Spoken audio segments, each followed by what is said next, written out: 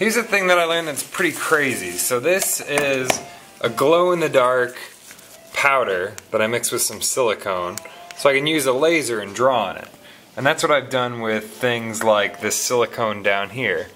I just drew like little lines there, so you can see how I left a little line there. But I drew in this patch earlier, and I found if I apply heat, it recalls where I drew a line with a laser earlier. So you can actually have a built-in memory to your silicone. So I could draw there like I just did right now with this laser, and you'll see it'll slowly fade away. But even several minutes after that fades away, if you just apply heat, and I'll show you just a quick demo real quick, the imprint comes right back. That is crazy. That's something I never knew about glow-in-the-dark material. So you can see the older one is there too.